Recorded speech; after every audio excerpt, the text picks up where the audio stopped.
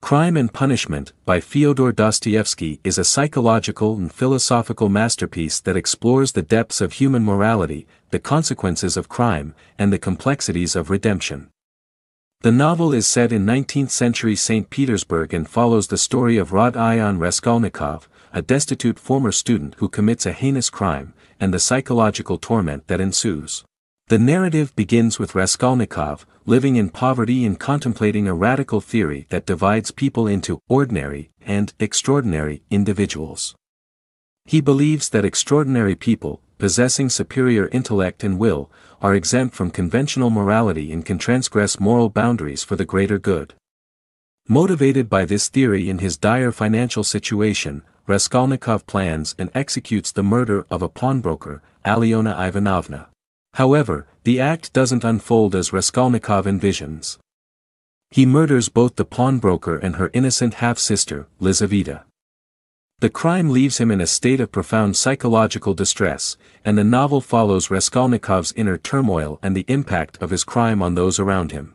The novel introduces a diverse cast of characters who intersect with Raskolnikov's life, each contributing to the exploration of moral and ethical dilemmas. Sonia Marmeladov, a young prostitute with a deep religious faith, becomes a significant figure in Raskolnikov's life, offering him spiritual solace and a path to redemption. Porfiry Petrovich, the cunning police detective, suspects Raskolnikov's involvement in the crime and engages in a psychological cat-and-mouse game with him. As the story unfolds, Raskolnikov's mental state deteriorates, leading to feverish dreams and hallucinations. Dostoevsky masterfully delves into the psychological intricacies of guilt, paranoia, and moral anguish. Raskolnikov's internal dialogue, often represented through stream-of-consciousness narrative, provides insight into the conflicting forces within his mind. The novel also explores the societal and economic issues of 19th-century Russia, portraying the stark divide between the impoverished and the privileged. Raskolnikov's interactions with the Marmeladov family, as well as his former university acquaintance Razumikin, highlight the struggles of those on the fringes of society.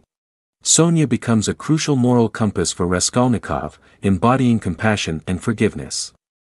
Her unwavering faith and love challenge Raskolnikov's nihilistic worldview, sparking a transformation within him. Through their interactions, Dostoevsky explores themes of redemption, the power of human connection, and the possibility of spiritual renewal. The novel builds tension as Raskolnikov's crime is investigated by Porfiry, who skillfully manipulates conversations to elicit incriminating statements. Raskolnikov, grappling with guilt and paranoia, oscillates between confessing and evading capture.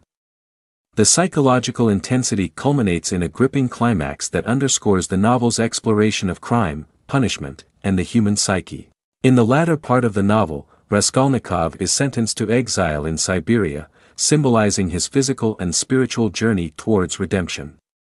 The Siberian setting serves as a backdrop for Raskolnikov's inner transformation, and it is during this period that he confronts the consequences of his actions and grapples with his own humanity.